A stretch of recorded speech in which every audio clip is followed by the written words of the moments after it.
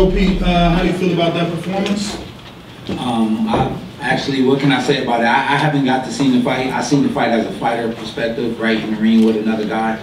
I didn't get to go back and see what it looked like, you know, from a fan standpoint. So all around, I think it's probably a good fight. You know, we're getting a lot of feedback and a positive feedback, regardless of what it is. You know, even with the draw, I'm not gonna be the type of fighter to come up here and tell y'all why I won, and that's not what kind of person I am. Are you satisfied that it's a draw? Man, this is how the story is written. You know, I don't have no too much say into that. You know what I'm saying? I did what I had to do coming in here. You know what I mean? I trained for this fight. I prepared like a champion, and you know, unfortunately, we got to walk and walk off with the draw. Peter, did you think it was over in the first round when you had him down?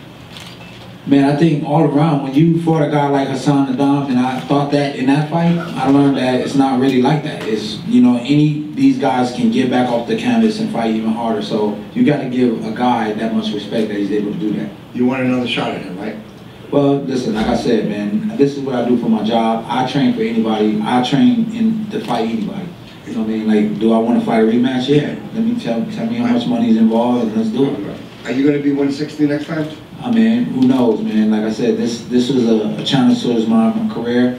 I never had nothing like this happen, and it's something I'm gonna have to learn to deal with. Do you think you had too much respect for Andy Lee, and that maybe you went in there with some bad blood, things would have ended out differently? I'm gonna ask you a question. How much respect can you have for somebody that's punching you hard and trying to take you out of there and win? Like, if this is a line of respect you have to be a fighter, you gotta give a guy enough respect where you be able to shake hands with him before the fight, throw punches to knock him out, and then if you don't, touch gloves after. So, you know, that I don't know how to define respect when it comes to fighting. Peter, would you say this was your hardest test so far in the ring?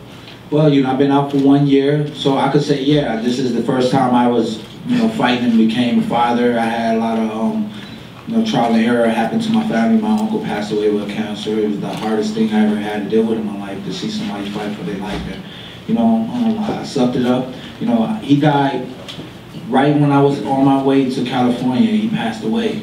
You know, it was 3 days before I left him, and he died 3 days after, and I couldn't go to his funeral. Peter, how you doing? What happened to the jab? You didn't throw it enough during this fight. Do you feel that you should have thrown it more and used it more in your arsenal? Can I tell you something? You can always throw more jabs. You can always throw more punches. When you fight in a softball, it's kind of like a chess match. You know, he had a longer reach than me, and it was something that you don't. You know, he caught me coming in, doing exactly that. So if I was like kept doing that and I got knocked out, and nobody would be like, yo, man, maybe you shouldn't have been throwing so many jabs because he caught you. But, you know, like I said, the chemistry of the fight is how it panned out. You know, me and him had the opportunity to fight again. It might be different because we know each other now. We got history. So, but by all means, I give him enough respect. Would you fight him in Ireland? We made a lot of money fighting in Brooklyn. This is a new arena. He came here with the belt to fight me here. You know, no disrespect to Ireland. You know, I think this is where it's at right now to come fight. You know, we was on nationwide TV, bro, for free. I'm gonna have little kids saying that they watch my fight, and I already had a kid tell me I inspire. I said, "What, to be the champion?" He said, "No, man, you inspire me to be a doctor." You know what I'm saying? So great things get to happen when you get to fight on free TV like that. Peter, would you say you were at 100% tonight? 100% tonight, I could say I definitely was. I put the work in. You know, I was away from my family for more than 10 weeks. You know, I was training hard. I did, you know, 3 12-round fight, boxing, sparring matches and 1 13-round. You know, like I said, you can always do more. This is something you got to go back and watch the fight and see what more you can do. Kid Chocolate, you mentioned your last fight was a year ago in DC. Did you feel any ring rust, and how did it feel to be back in the ring? I felt more ring rust actually going into the gym and preparing for this fight because, you know what I mean, your mind is the only thing that tells you what you're not able to do.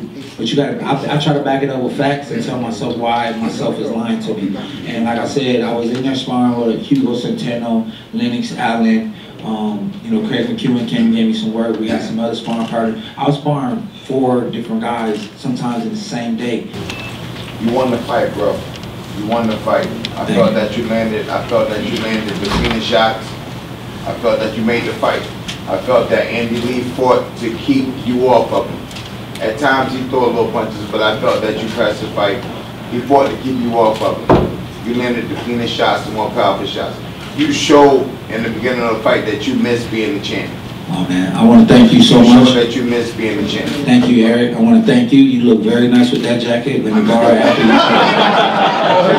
You know what I do. You know what I do. I mean, you know what I do. Now, Pete, a couple of years ago, obviously, when you were first coming up, you wanted this fight with Andy Lee. You called him out a lot of times. You felt you were better then. Now that you stepped into the ring, is there any difference, or do you feel that the performance that you had tonight has to do with the 1 year layoff and the fact that you've been inactive?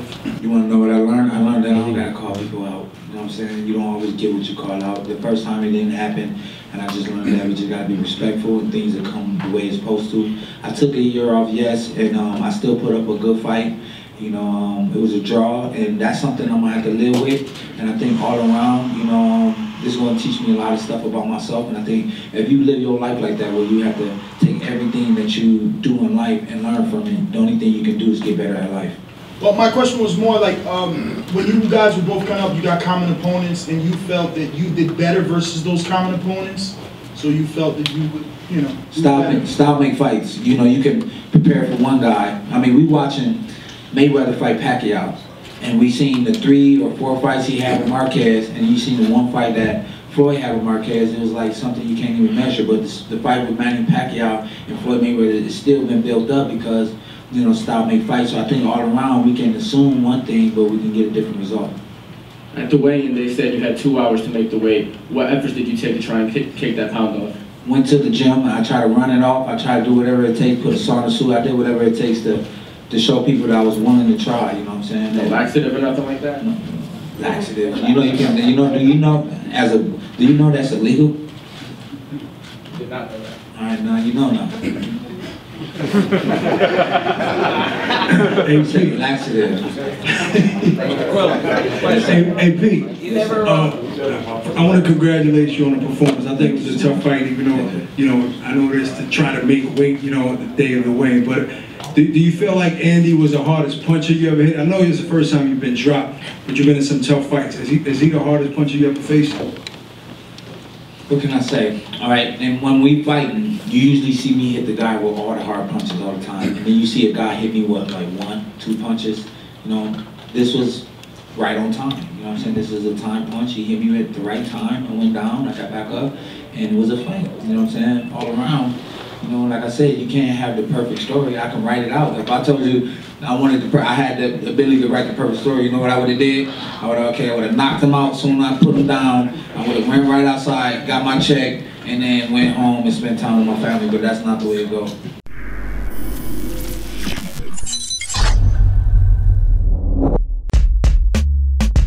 I'm trying to battle John Cena. Can somebody find John Cena's management? WWE, somebody find John Cena and let's make this happen. So let's be super honest here, and I'm gonna be really frank and a little uncouth. I'm not gonna suck a dick unless I'm gonna do it great. I'm not gonna write a book unless I'm gonna do it great. I'm not gonna cook a meal unless I'm gonna do it. I'm not gonna touch anything unless I plan on doing it better than anyone else you've ever met in your entire life.